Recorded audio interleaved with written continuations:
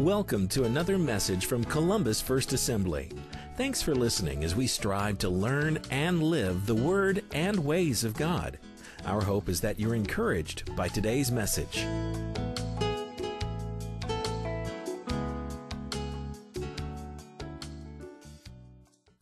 Ready to go to God's Word this morning? This is Time Change Sunday. You have lost an hour of sleep. You may have more of a difficult time staying awake. I am so glad that Robert Morris is preaching this morning and not Pastor Rick, because if you fall asleep, I won't see you. But actually, this is an incredibly dynamic presentation. It's funny. The stories that he is going to share today are wonderful. It actually is a good message to watch on Time Change Sunday, and it is the last in the Blessed Life series. It's interesting to me sometimes when I feel that there's a theme that the Holy Spirit has lifted up for our church, such as the theme of finance, to find out other churches might be doing a similar thing. I was on Facebook, and one of my friends on Facebook, somebody that I follow, is Pastor Wayne Murray up there at Grace Assembly of God. And recently, this was posted on his Facebook page. He's preaching on finance also, and here's how he put it. A tithe is a debt I owe. Offerings are a seed I sow. Alms are a gift I bestow. Rhymes really nice. I'm not a good rhymer, but tithes are a debt I owe. That is the 10% we return to the Lord. It's not ours. Offerings are seeds that we sow, and alms are a gift that I bestow. And then Pastor Murray was quoted in this Facebook posting as this: I have never met a faithful tither that regretted it. I've never met a faithful tither that regretted it. Pretty strong statement, yet as I think back of my 30-plus years of ministry, faithful tithers, when they get into the flow of God's move on their life, you don't regret it. It opens the doors to so much. So, last of the Blessed Life series. Are you ready? Get your note sheet out, because there are some things that I'm sure you're going to want to write down.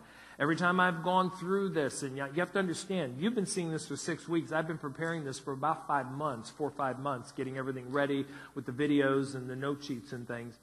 Each Sunday, I end up writing something down that I hadn't written down before, because it just sticks with me. So, here we go. Last week of the Blessed Life, Pastor Morris is talking this morning about the principles of multiplication. Enjoy. Hey everyone, how are you? Good to see you. So this is the last week of the Blessed Life series, and as we've done every week, I want to welcome the churches that are joining us right now. So can we welcome the churches, all the churches, all over the country that are joining us right now for this series? And I want to ask you to turn to Luke chapter 9. Luke chapter 9. This is the funniest message in the series, just so you know. You're going to have a good time in church today, and that is allowed to laugh in church. It's allowed. So turn to Luke chapter 9. And let me just let you know a little bit as I go, before I get in the scripture. I'm a math person. I've told you that before. I think in numbers. And people ask me, like, are you for this? Do you want to do this? Do you want to expand Pastor Robert in this way? Or Debbie will ask me about maybe remodeling something. So, okay. She knows this by now. My team knows this by now. Until you say a number, I don't know if I'm for it or not. I can be for it philosophically, but I may not be for it because you might be thinking a completely different number than I'm thinking. And I've even shared with Debbie, I can't hear the words that are coming out of your mouth until I hear a number. It's like listening, some of you, this might age you, but it's like listening to Charlie Brown's parents. What I hear is, what, What? $4,000. I heard that. I heard $4,000. That's what I heard. And that's okay. I can decide how long will that take me to fulfill the what. But I have to have a number. Okay. In the same way, the title of this message is The Principles of Multiplication. Multiplication is a mathematical term, like addition or subtraction or division. But multiplication is better than addition when it comes to our resources. And our God is a God of multiplication. He is a God who can multiply. So let me ask you a question, okay? And you can answer me out loud at all the campuses and all the other churches. Would it be all right with you if God multiplied your resources? Would that be all right? Okay, let me show you the two principles of multiplication from a very famous passage. Luke chapter 9, verse 12. It says, when the day began to wear away, the 12 came and said to him, should send the multitude away, that they may go into the surrounding towns and country and lodge and get provisions, for we are in a deserted place here. But he said to them, you give them something to eat. And they said, well, we have no more than 5 loaves and 2 fish, unless we go and buy food for all these people. For there were about 5,000 men. Now, let me stop just for a moment, because many people believe that Jesus fed 5,000 people. But that is not the case. Though in Jewish culture at that time, the way they counted crowds is they only counted the men, because they were counting families. So when it says there were 5,000 men, if you include the spouses and the children, and assuming that just each family had just 2 children, which per capita at that time it was 4 to 5. But let's just say there were only 2 children. That'd be husband, wife, 2 children. That's 4 times 5,000. That's 20,000. This is a much larger miracle. Now, let me just so you know, the Bible backs this up. Stay in Luke 9. But the parallel passage of this scripture in Matthew 14, verse 21 says, now those who had eaten were about 5,000 men, besides women and children. So you can refer to the feeding of the 5,000. That's fine. As long as you know in your mind it's 5,000 families, not 5,000 people. So with 5 loaves and 2 fish, I would say that our God is a God of multiplication. Okay? Go back verse 14. There were about 5,000 men. And he said to his disciple, make them sit down in groups of 50. I just want to comment here that Jesus is also a math person. And they did so and made them all sit down. And then he took the 5 loaves and the 2 fish, and looking up to heaven, he blessed and broke them and gave them to the disciples to set before the multitude. So they all ate and were filled, and 12 baskets of the leftover fragments were taken up by them. Now, again, because numbers jump out at me, I think, well, why were there 12 baskets? And there are some reasons theological, because of the region they were in was called the region of 12 and things like that. But one reason could have been that Jesus wanted each disciple to have a doggy bag. I mean, it could have, I'm just saying, all right? 12 baskets left over, right? Now, here's what I like to do. I don't know if you've ever done this before, but I like to put myself in a Bible story. Have you ever done this? And imagine how would I have responded had I been there that day. So I want you to do that today. That's what we're going to do today, all right? I want you to imagine you're one of the 12, all right? And you're on the Messiah Search Committee. And you've got a great candidate.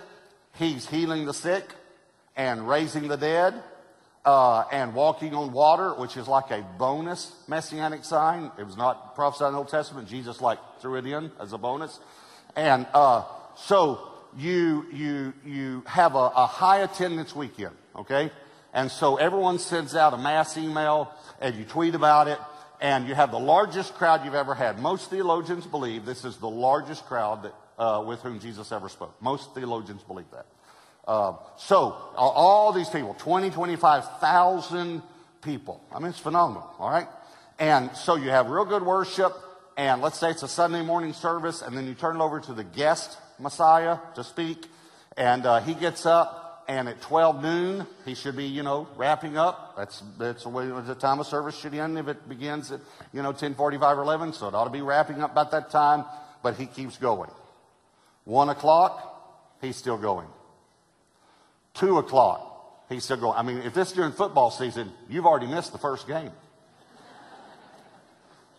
3 o'clock, 4 o'clock, 5 o'clock. 6 o'clock. Okay, listen, I am not exaggerating the text. Look at verse 12. It says, when the day began to wear away. You know what that means in the Greek? In the Greek, that means when the day began to wear away. So this is just my holy imagination. I think the disciples formed a little committee. And I think they said, what are we going to do?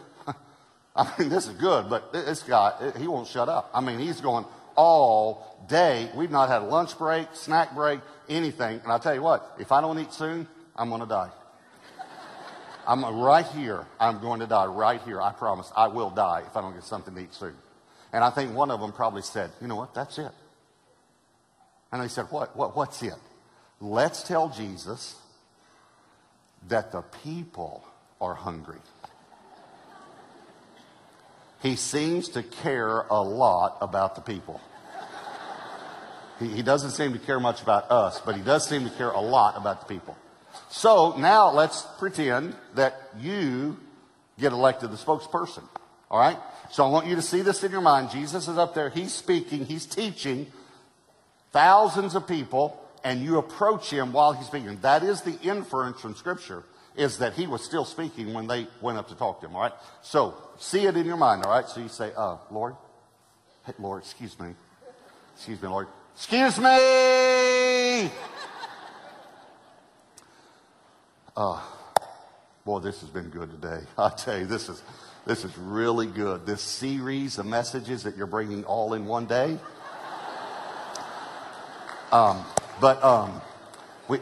We were talking, and we feel like that the people are getting hungry. Now, I could go all night. I was just saying to the guys, I said, John, I could go all night. I tell you, this is so good.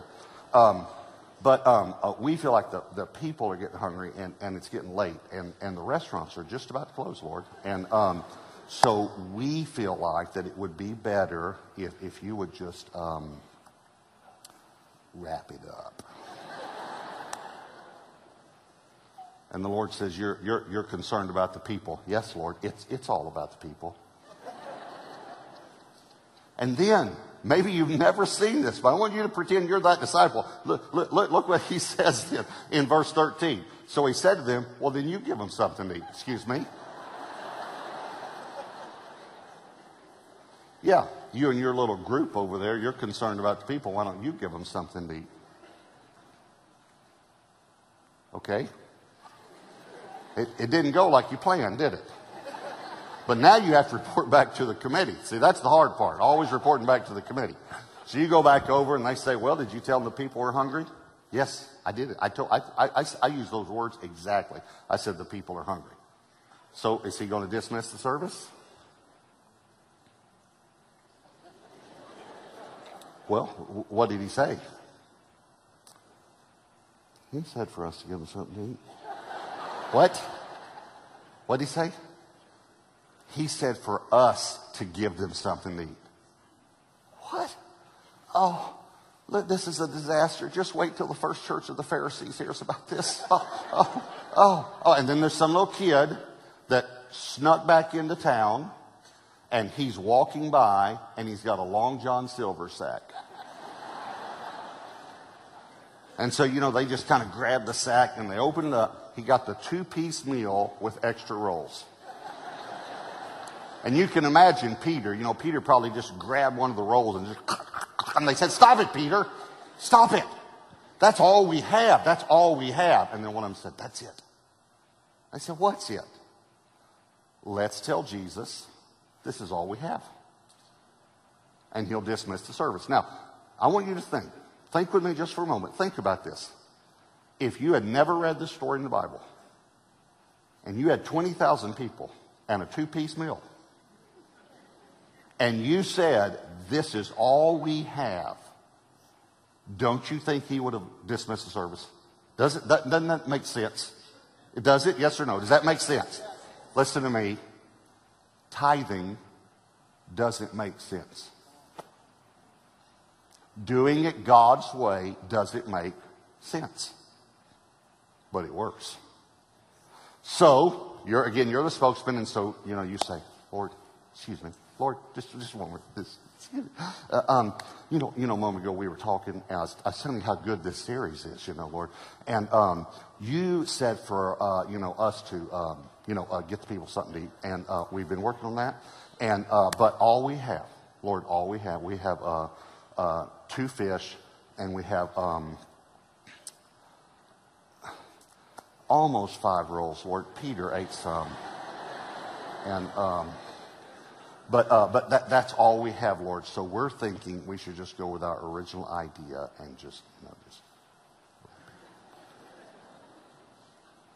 And the Lord said, okay, let me get this straight. You have 2 pieces of fish and almost 5 rolls. I know how Peter is. And that's what you have, right? Yes, Lord, that's all we have. Oh, yeah, that'd be great. Have them sit down in groups of 50. Excuse me. Lord, I don't think I was clear. We don't have a lot of these snack packs, Lord. There was a kid walking by. Peter took it from him, Lord. I didn't take it from him. Yeah, that'd be great. Have them sit down in groups 50. So now they're getting all these people to sit down in groups 50. Now, I'm going to give you just a little bit of my personal opinion here. I think while they were getting them to sit down, I think one of them might have remembered a scripture from the Old Testament and gathered the guys together and said something like this. Hey guys, I think I know what's going to happen. Do you remember in 2 Kings 4, Elisha fed 100 men with 20 loaves of bread. The bread multiplied, and they even had some left over. That's in the Bible. And we have one greater than Elisha here. By the way, those 20 loaves of bread, it specifically tells us they were first fruits. In other words, God can multiply the tithe. So he said, I'll bet you when he prays over it, it's going to multiply right there in front of us. And that is actually what many Christians believe happened. That when Jesus prayed, it just multiplied. But that's not what happened. Now, here's what I can see happening. Peter probably just grabbed one, because I just kind of like Peter. He's kind of the forceful one, He probably grabbed one and said, here, Lord, pray over mine first. Here, pray over mine first. Here, Lord, pray over mine first. Watch what happens when he prays. Just watch. Pray over mine first. But look at what verse 16 says. He blessed and broke them and gave them to the disciples to set before the multitude. Okay, so here's Peter saying, here, Lord, here, bless mine. And so Jesus takes this piece of bread from Peter, lifts it up to heaven and says, Father, bless it. Breaks it and hands half of it back to Peter.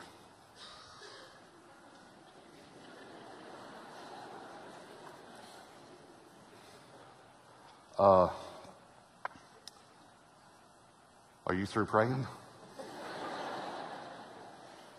Yes, Peter. It's blessed. Now go give it away. And you just watch what happens, because the master's blessed it. You want to pray some more? No, Peter. Now, I know the text doesn't say this, but the principle, think about the principle. Think about this. Jesus blessed it. Here's what he's thinking. Peter, you don't understand. Once you bring it to me first, and I bless it, you watch what happens. Because I've blessed it. Personally, though, I think Peter walked up to the first person and said something like this. Take just a little piece. What would you have said?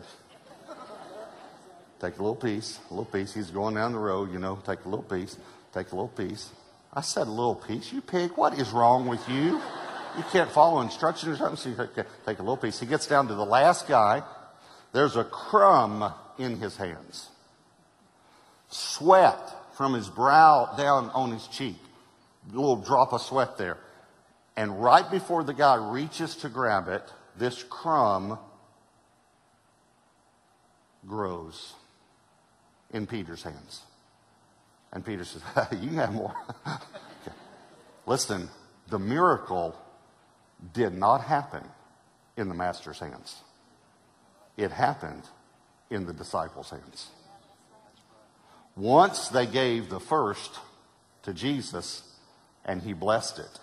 And then they gave over and above away. So, 2 principles of multiplication, all right? They're real simple. Here's number 1. It has to be blessed before it can multiply. It has to be blessed before it can multiply. And we've learned from this series the way our finances are blessed, we've seen this over and over again, is we bring the first 10% to the house of God. Even Hebrews backs it up, New Testament, that Jesus himself receives and blesses our finances. So you have to give the first. See, I know some people who give a little here and give a little there, but they don't bring the first 10% to the house of God. Listen to me, their finances are not blessed and they will never multiply because only Jesus can bless them. Think about this. What if the disciples had given out the 2 fish and the 5 loaves before Jesus blessed it? I'm going to say that again because that's extremely important. What if they had just started giving it away and Jesus had not blessed it? Would it ever have multiplied? No. It's a blessing. It's the same way when you give a little here and a little there, but you don't bring the first 10% to the house of God. It does not have the blessing of Jesus on it.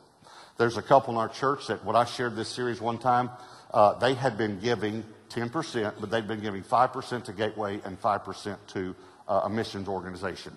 And when I shared about the tithe, we do believe in giving to missions organizations, but that's over and above the tithe. The tithe comes to the local church where you are. And so they said, we had the check written, we tore it up, and made the check out for the full 10% to the church. And here's what they said. That was on a Sunday. On a Monday, we had been waiting for a bonus that we were supposed to receive, been told we would receive it. We'd been waiting for months for this bonus.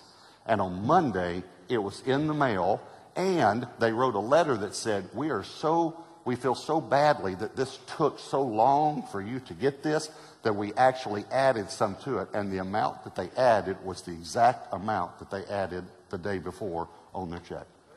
You will never convince me that was a coincidence. It's God saying, do it my way. So it has to be blessed before it can multiply. Here's principle number 2. It has to be given away before it can multiply. It has to be given away before it can multiply. So the first principle refers to tithing, bringing the first 10% to the local church, and Jesus blesses it. But once he's blessed it, now you can give over and above. You can give an extra offering or two, for in our case, we call it Heart for the Kingdom. You can give offerings over and above to missions organizations, to things like this. Okay, but it has to be given away. Think about this. What if the disciples, after Jesus had blessed it, what if the disciples had eaten it? It never would have multiplied. 2 fish, 5 rolls. What if Jesus blessed it and then they just ate it? It never would have multiplied. There are a lot of people who will tithe, but they don't give anything above. And here's the sad thing. It has the potential to multiply, but they just keep eating it. Okay, so let me tell you how this worked out in my own life and in Debbie's life. I got saved 9 months after Debbie and I were married. And a few months later, I heard my first message on tithing, and immediately we tithed. And God began to bless us. I went to Bible college. And then I was a traveling evangelist. So I did not work at any church. I didn't receive any salary from a church at that time. I only received offerings or honorariums when I would travel and speak. And so I'm doing that for a living. And the Lord spoke to me one day in my quiet time, and he said, I want you to get your finances in order so I can bless them. Now I want you to think about that. That's a very important impression that I received from the Lord. I want you to get your finances in order so I can bless them. God cannot bless things out of order. And we have a stewardship department that can help you get your finances in order. So I said, well, Lord, what do you want me to do? Back then, I didn't know what to do. And he told me 3 things. So I'm going to tell you the 3 things he told me. He said, number 1, get out of debt.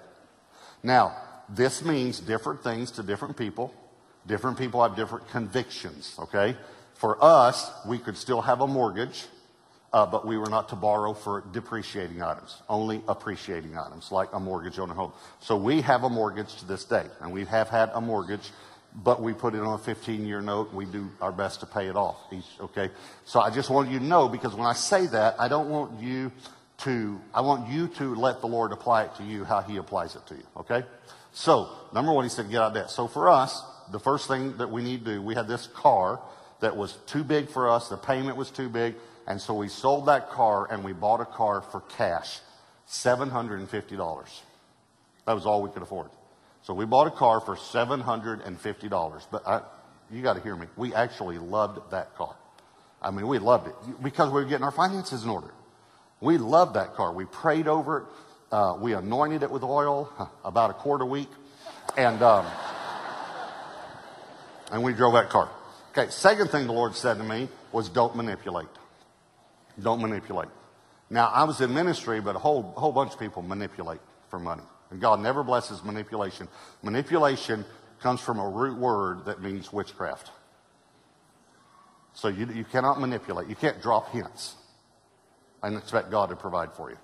And so for me, I said, well, Lord, how does that work out? He said, well, when someone asks you to come speak, they say, what are your financial requirements for coming? And you say, pay our expenses and give us an offering. And some of my friends would actually say, pay our expenses, give us an offering, and the offering has to be a minimum of. I never even said that. I just said, whatever, just pay our expenses and give us an offering. Here's what the Lord said to me. He said, from now on, you say, I have no financial requirements for coming. By the way, this was about 30 years ago, and I still do that to this day. I have no financial requirements coming. And the Lord said to me, I want to teach you who your provider is. That it's not how you arrange things, it's me. Now, again, other people, you can do things differently. Don't put this on you. Let the Lord speak to you what he wants you. So this guy calls me. I will never forget. First guy calls and says, Robert, can you come and speak? I said, yes. We worked out a date.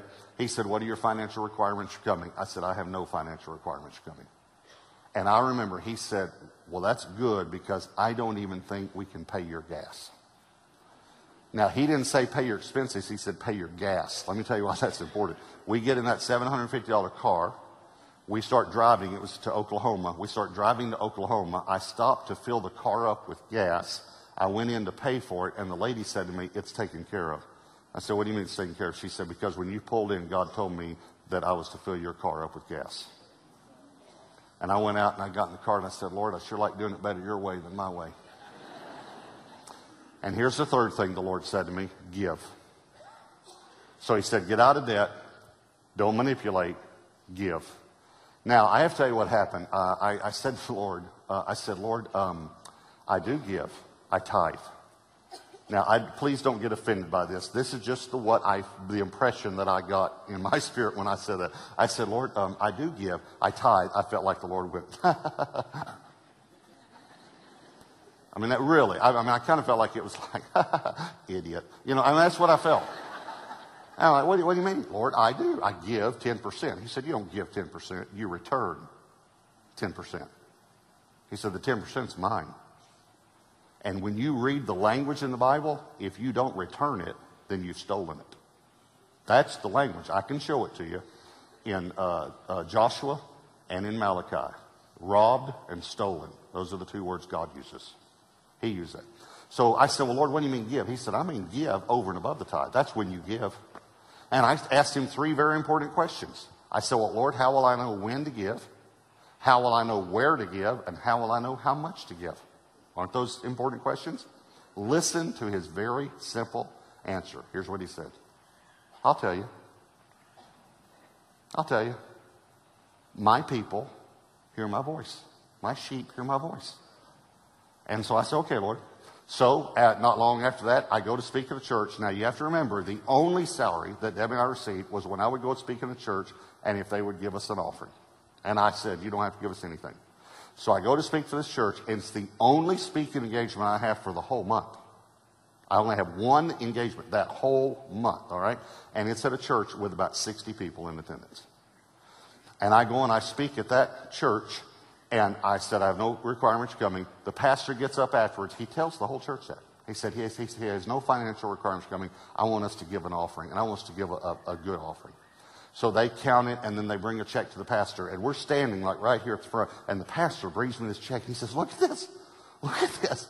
He said, we've never given this much. And he was so excited to be able to do that. And I looked down at the amount, and the amount was the exact amount of our monthly budget.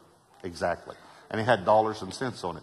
And you have to remember, at that time, we also had an office, and we had an employee, a person that helped me to set up meetings. Because some of the meetings I did were large meetings and were gathered churches together and things like that.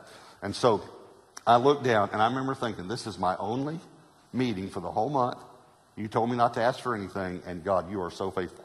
And while I'm looking at that check and thinking how faithful God is, I kind of glance up and I look over the shoulder of this pastor that's talking to me, and I see at the back of the church a missionary that had just spoken right before I spoke, shared a report, and this voice said to me, give him the offering. And I remember exactly what I thought. I rebuke you, Satan. That's not God. That's not God. Get behind me, Satan. Get behind me, Satan. That is not God. I remember this. Funny, I know, but I remember even saying, that's not you. That's not you. I know you. That's not you. You would not do that, God. And the Lord said, give him the offering. The whole offering. Give him the offering. And I remember saying to the Lord, again, you just have to know that I talk to the Lord funny and he talks to me funny. I remember I said to the Lord, you're not thinking clearly. This is the exact amount of our budget. We have no other meetings this month. You know, I preached a good message and you got all pumped up and you want to give it to a missionary now, Lord. But this is, you provided this for us. And the Lord said, give him the offering. Give him the offering. And then I remember the Lord said to me, I told you that I would tell you when to give and where to give and how much to give. And I'm telling you to give right now to that missionary the whole amount. And so the sanctuary was clearing out by now, and I endorsed the check when no one was looking, folded it in half, and I went to the missionary and said, I'm going to give you something, but don't look at it until after you leave, because it was a very large amount. And I said, don't ever tell anyone I did this, because I didn't want to manipulate in any way. I believe now I'm supposed to share these testimonies to help other people, but back then I didn't share any of these things that I was doing. So I gave him this offering. And he said thank you. And then Debbie and I walked outside, and there were some couples standing in the parking lot. And one of the couples said, hey, we're going to go get some pizza. Do y'all want to go? And we said, yeah, because we're broke, And so, yeah, sure. Oh, yeah, sure. We love going to eat pizza. So we go eat pizza with them, and there are 6 couples total. So Debbie and I and 5 other couples. The 6 guys sat on, if you see this in your mind, sat on one end of the table. The 6 girls sat on the other end of the table. Debbie's all the way at the end, on that end. I'm at this end, all right? These 4 guys started talking about something. They got in some conversation about football or something, And then this guy across from me that I had met one time before, just once, I just met him one time. He just leans across the table like this, And so I kind of lean across. I don't know what he's going to say. And he said to me, how much was the love offering? Just like that. And again, because I'm a numbers person, I knew exactly what it was. And so I told him the number. And remember, it was an offering, not an honorarium. An honorarium with zeros. It's a round amount, like $250 or $500 or something like that. This was an offering that had, dollars and cents on it. So I told him how much it was. And then this guy says to me, where's the check? Like that. And I know you're supposed to tell the truth, but I got kind of flustered. I didn't know what to say, and I didn't know why this guy was questioning me. And so I just heard myself say, Debbie has it.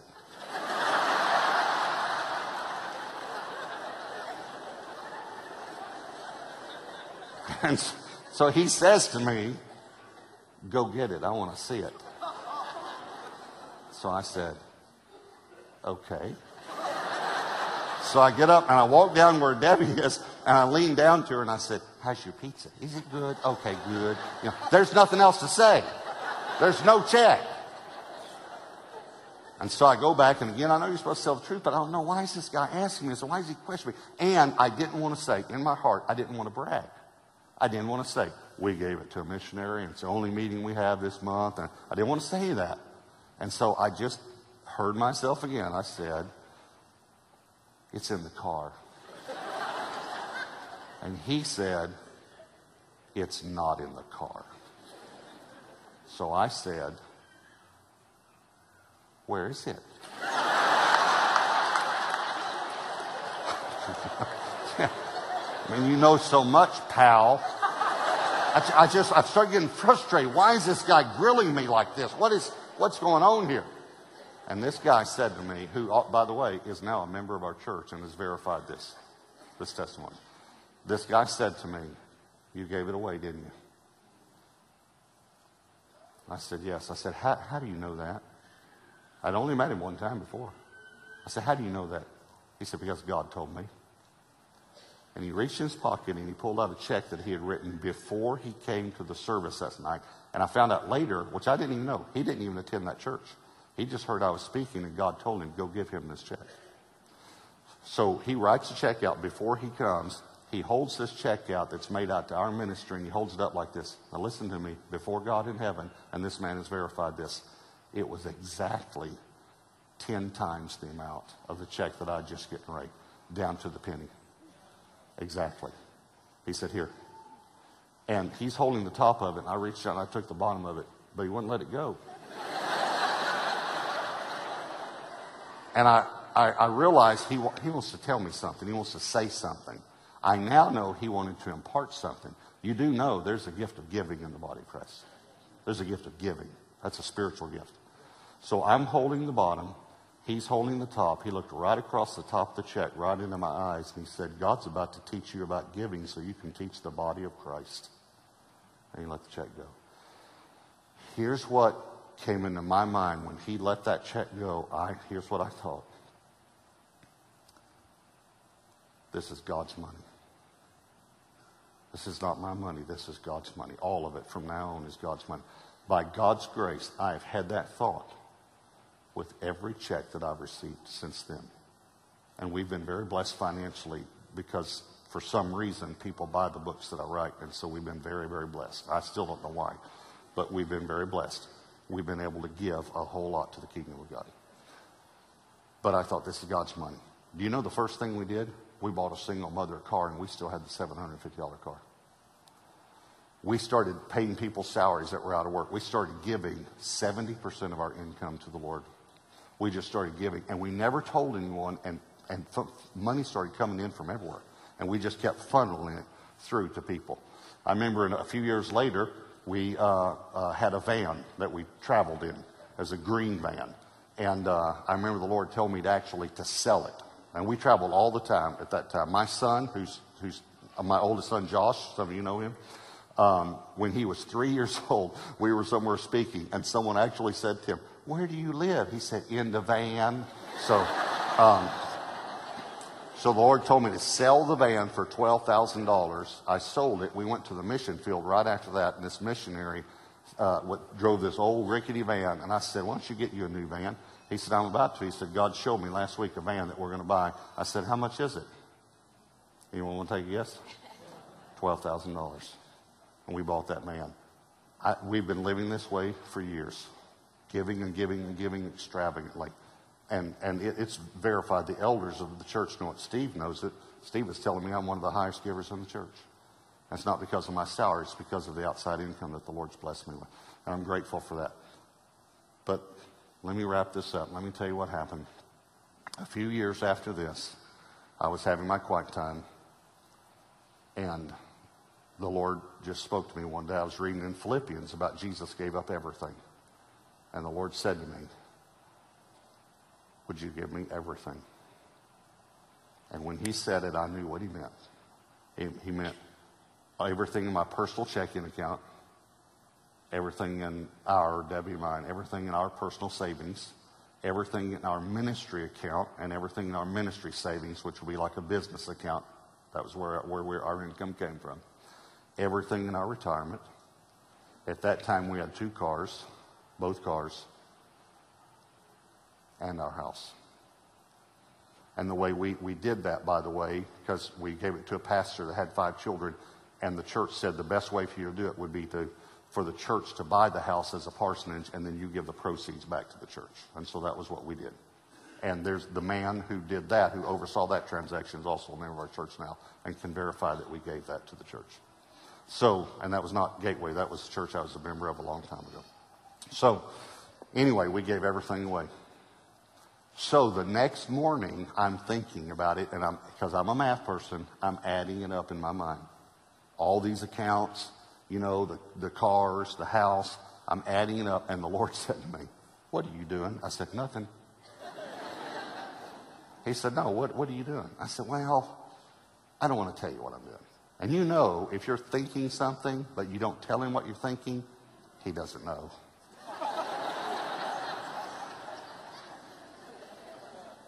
He knows, just so you know, he knows. So I said, "Well, Lord," I said, I'm not having a real spiritual thought right now, so I don't want to tell you. He said, "Tell me what you're thinking." I said, "Well, you know that old saying, you can't outgive God?" He said, "Yeah, I've heard that." I said, "Well," I said, "I don't mean this wrong, but I think I did." And when you add up everything that I gave, I said, "This time I think I've got you." I have no reason why I said that word. I said, I think I've got you, like that. And the Lord said to me, "You think you've got me?" And when he said that, the phone rang. And I picked up the phone. By the way, the man on the other end of the phone is a member of our church now and has verified this story also. I picked up the phone and I said, "Hello?" And this guy said, "Robert, God told me to help you with your transportation." And I thought, he's going to buy us a car. But even if he buys us a car, we just gave away both cars. By the way, at that time, we'd given away 9 cars. We've given away a lot more cars since then. And by the way, let me just brag on the Lord through you. Last year, Gateway Church, gave over 100 cars to people. So it's contagious, the spirit of giving. And so, anyway, I was like, "Well, even if you buy us a car, Lord, I still got you," because he gave away all our retirement and house, and I still got you. But thank you for the car, you know. And so I said, "Well, what did the Lord tell you to do?" That's what the guy said. He told me to buy you an airplane. And he said, "I'm going to pay for the maintenance and the hangar and the insurance and the fuel. And I've hired a pilot, and I'm going to pay his salary. Here's his name and number, and you just call him and tell him where you want to go and when you want to go." And the Lord said to me, "Got you." Got you. Now listen to me. This is not a message, give and you get an airplane, okay? By the way, I want to clarify, he gave the use of the airplane to us, and we gave the use of it back to him about a year later. And we don't have an airplane today. I don't own an airplane. The church doesn't own an airplane. So this is not about an airplane, because that is not the best part of the testimony. Here's the best part of the testimony. A while after that, I was reading the most famous story about Solomon, and you know this story. What's the most famous story about Solomon? The most famous story about Solomon is that God said to Solomon, "Ask anything you want, and I'll give it to you." Can you imagine God saying that to you? Can you imagine that? So I'm reading that, and I thought it said at night the Lord appeared to Solomon in a dream and said, "Ask anything you want." So I thought, and the Lord leads us when we're reading the Bible, I thought, I wonder what happened that day. What happened that day was he was inaugurated the king of Israel, and it was tradition for the king to sacrifice one bull when he was inaugurated. Do you know how many Solomon sacrificed? 1,000 bulls. 1,000. That's pretty extravagant. And I remember the Lord said to me that day, "I only say to extravagant givers, ask anything you want." He said, I would never say that to a selfish person because I couldn't trust them. But I can trust givers. Now, I'm not even thinking about that Debbie and I had given away everything we had. But right then, when the Lord said that to me, he said to me,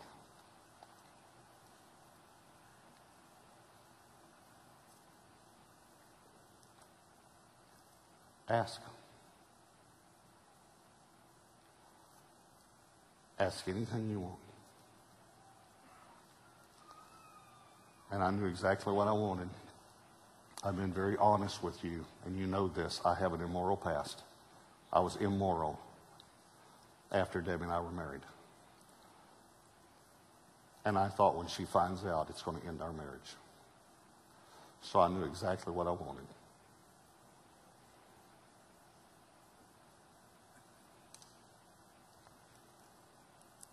I said, God, I want for Debbie and I to be passionately in love for the rest of our lives. And this May, we celebrate 35 years of marriage. That's better than an airplane. That's better than an airplane.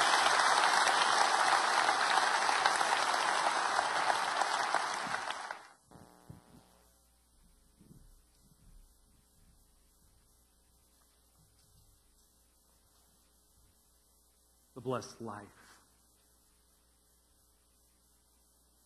This is not a series just about your finance, although your finance is intricately connected.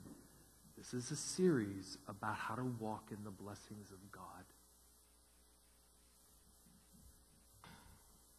Even when I'm not preaching, I'm very involved in the preparation, and so I have been rereading my copy of the Blessed Life book. And this week, as I was reading, I ran across a couple of statements that were made. In my copy, it's on page 92. I'll put the scripture reference up on the screen. It's also in your bulletin. This is from Deuteronomy chapter 15, verse 10, and it says, "You shall surely give to him," and in context, it's about a person in need. It's a person who has a need. "You shall surely give to him, and your heart should not be grieved when you give to him." Now here's why it shouldn't be grieved. "Because for this thing, the Lord your God will bless you in all your works and in all to which you put your hand." The Lord is just not going to bless your paycheck, your stewardship. The Lord will bless you in everything you put your hand to and in all of your works. That talks about marriage. That talks about family. That talks about so many other things. And then Pastor Morris then wrote this just under this passage of Scripture. He says, "Notice that the reward for being a giver is a blessed life. God says He will bless you in everything you put your hand to and in all of your works."